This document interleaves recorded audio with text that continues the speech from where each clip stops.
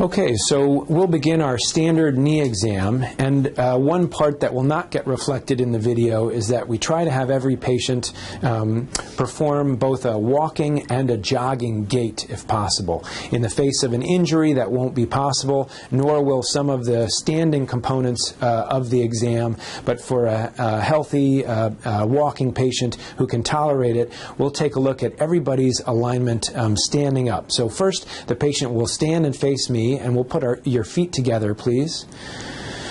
And here we assess the coronal alignment of the lower extremities, and we can see either genu varum or genu valgum, as well as somebody's standing alignment with their feet, such as pes planus or cavus, to see if there's any contribution of the feet to a knee pathology.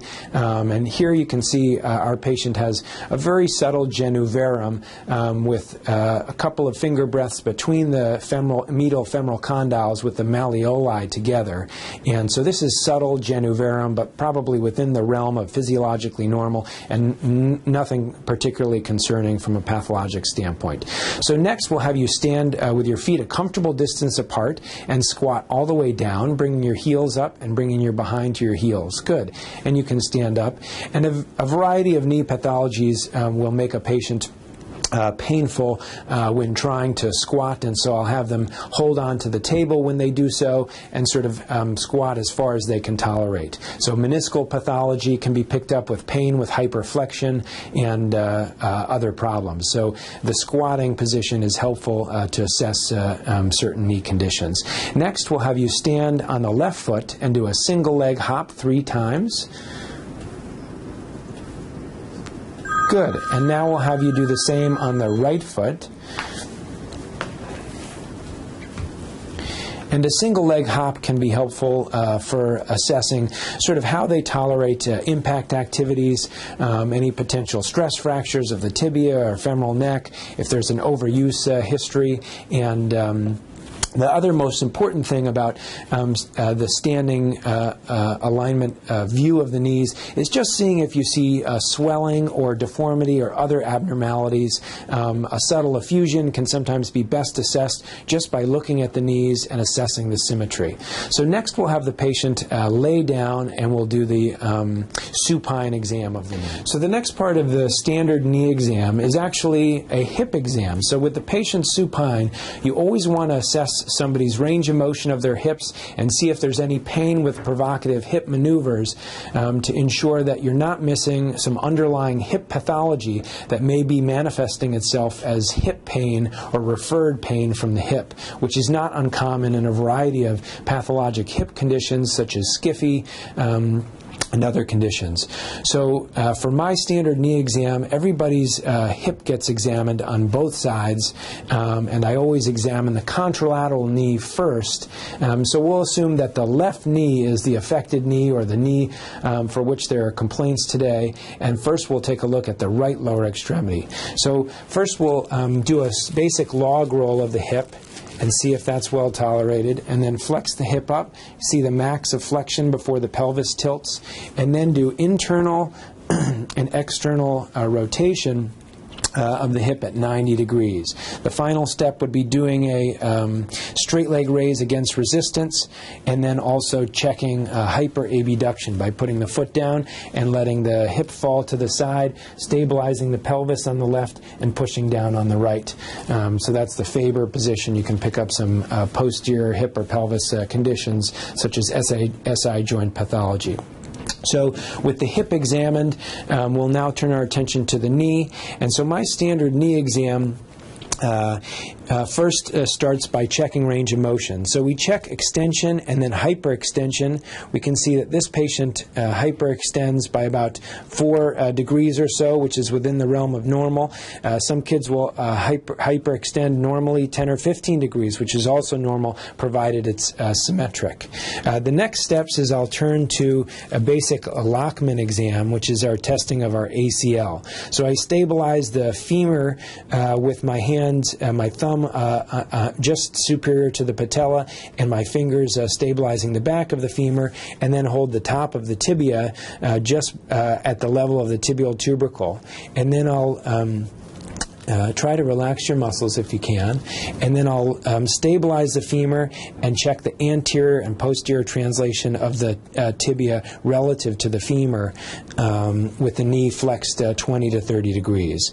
So an ACL tear will lead to a positive Lachman or abnormally anteriorly translating tibia. So to show that again, so we flex about 20 to 30 degrees, try to get the patient to relax, and then anterior translation of the tibia should be asymmetric or abnormally high in an ACL tear. The next thing is we'll check the flexion of the knee. We've checked extension, and we'll see how much somebody can hyperflex. Okay, and so if that's well tolerated, then that's going to be on the unaffected side. We expect that, and in meniscal pathology, hyperflexion of the knee may cause pain. Similarly, hyperextension of the knee will cause pain in meniscal pathology that involves the posterior horn, which is the most commonly affected part of the meniscus.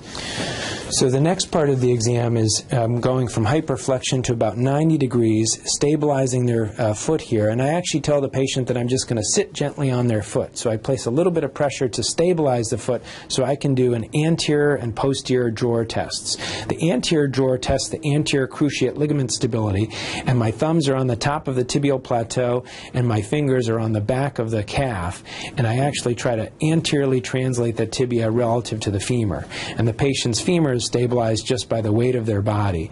And so abnormal anterior translation would be a positive anterior drawer suggestive of an ACL tear. And then in the same fashion, I'll try to posteriorly translate the tibia, and my thumbs on the tibial plateaus should be basically just anterior or in front of the femoral condyles on either side, the medial and femoral condyle. And if I can move the tibia such that my thumbs can palpate the femoral condyles being anterior to the proximal tibial plateau, then that's a positive posterior drawer. So you should have a solid endpoint anteriorly and posteriorly, and you shouldn't be able to abnormally anteriorly translate the tibia or posteriorly translate it relative to the femoral condyles. The normal sort of sitting position of the tibia relative to the femoral condyles is that the tibia is in front of the condyles. So there's a posterior sag sign, which is with a posterior cruciate ligament tear, the tibia may sit behind it and sag abnormally relative to the other side. So we've done our assessment of range of motion as well as Lachman anterior and posterior drawer tests. Now we'll assess the joint line tenderness on either side. So the lateral joint line tenderness, I put the edge of my thumb against the joint line, which I can feel a little step off between the condyle and the top of the tibial plateau. And so I check in 3 spots: anterior joint line, straight lateral joint line, and then posterior lateral joint line with either my thumb or the edge of my finger. So with meniscal pathology, a meniscus tear, you should feel tenderness or pain there on provocative testing. Similarly, the medial side of the knee is tested with a anteromedial test, straight medial, and then posterior medial. So joint line tenderness is one of the hallmarks of meniscal pathology, so it's important to be able to feel that and assess that. Next, we'll do what's called a McMurry Test, which is where we hold the foot or ankle and we stabilize the femur and then rotate, externally rotating and internally rotating the tibia relative to the femur. So McMurry originally described a snapping phenomenon, so we'll want to put our finger and thumb over the joint lines as we did with the joint line tenderness, but just hold it there gently. And if you feel the meniscus snapping, that's a positive McMurry. More commonly, people refer to a positive McMurry these days as pain with that provocative testing. So I always describe it as pain with McMurry testing. But as he originally described it, it's really negative if there's no snapping. Both phenomena can be true in the face of a meniscus tear, both the snapping and the pain. The pain may be a little bit more sensitive.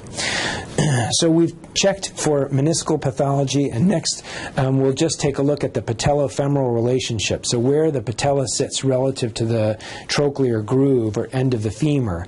And we'll also do what's called a lateral patellar apprehension test. So we'll ask them to try to relax your quad muscle there, nice and loose, and we'll check patellar mobility. So we put our finger and thumb on either side of the kneecap and try to translate the patella laterally. So patients who have patellar instability, i.e. they sublux or dislocate their patella, generally will have a positive apprehension test, which means that they get nervous or experience significant pain when you laterally translate the patella. Now the test is really about apprehension, so it's really the nervousness, but some people with patellar instability or in the wake of a previous dislocation will also have pain. Sometimes you get isolated pain. It doesn't make them nervous, it just makes them hurt. And that's usually not related to patellar instability. It may be another cause, a patellar bone bruise or other issue. People have described the medial patellar instability test or apprehension testing, but that's extremely rare to have medial patellar instability. It's usually described as only being related to some intervention previous, so as an iatrogenic cause. Next, we'll just look at other spots on the knee where one wants to palpate. And so the first that's quite important in kids is the tibial tubercle.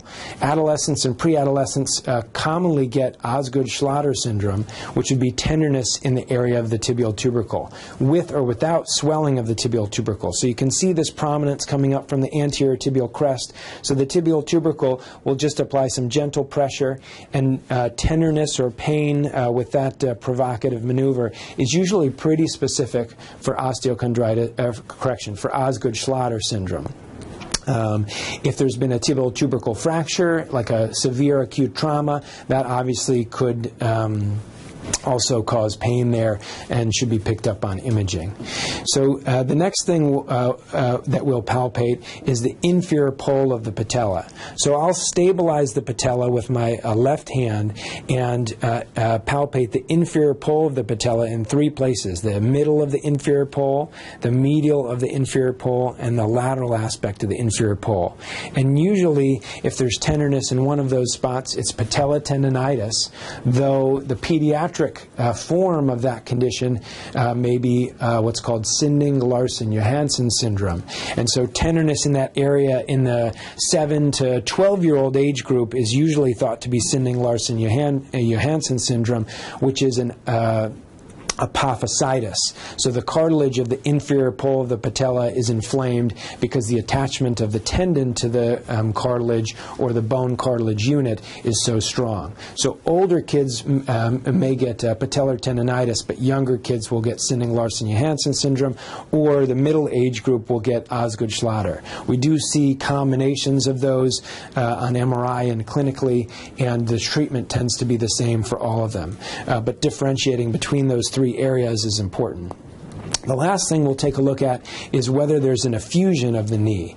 And so this can be very subtle to pick up, but very important. So a lot of knee pathology coming from intra-articular problems such as meniscal pathology, chondral pathology like an osteochondritis dissecans or OCD lesion, or a cartilage injury, or finally an ACL tear, you would pick up a small effusion on the knee. So sometimes you can see it grossly as swollen or boggy. Other times you need to do what's called a little milking maneuver, where you move the fluid, normal synovial fluid or abnormal synovial fluid, over to the lateral gutter and then push the lateral recess of the knee and see if there's a fluid wave right in this area.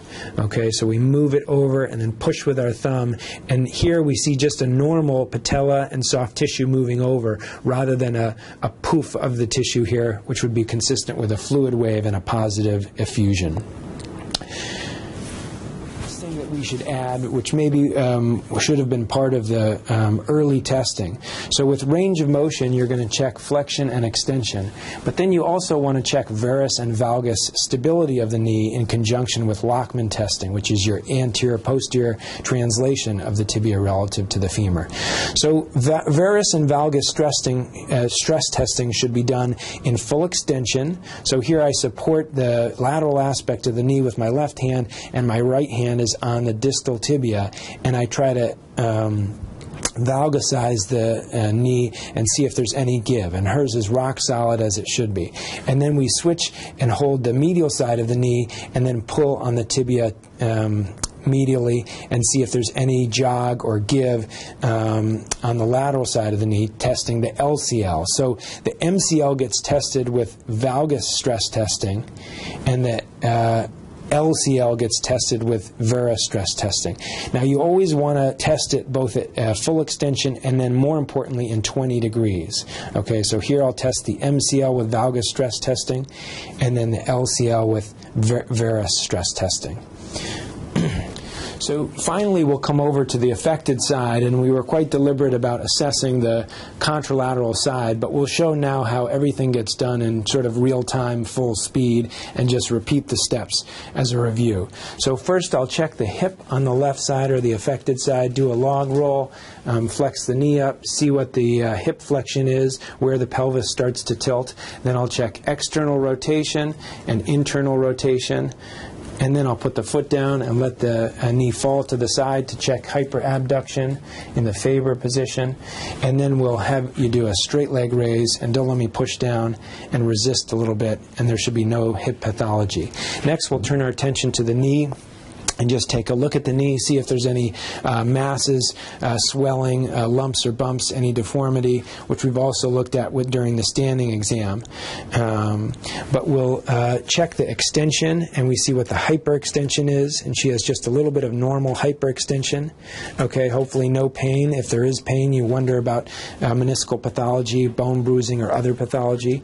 Next, we'll try to have you relax your muscles, bend up 20 degrees, and do our Lockman test. So you can see a normal 3 to 4 millimeters of translation of that tibia, though there's quite variation in kids. You can have up to 5 or 6 millimeters of translation, or 1 to 2 millimeters of translation.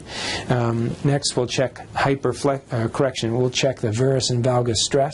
So in a full extension, we check the valgus stress and the Verice stress, and that's normal. And she has a good endpoint with her MCL and her LCL with basic testing.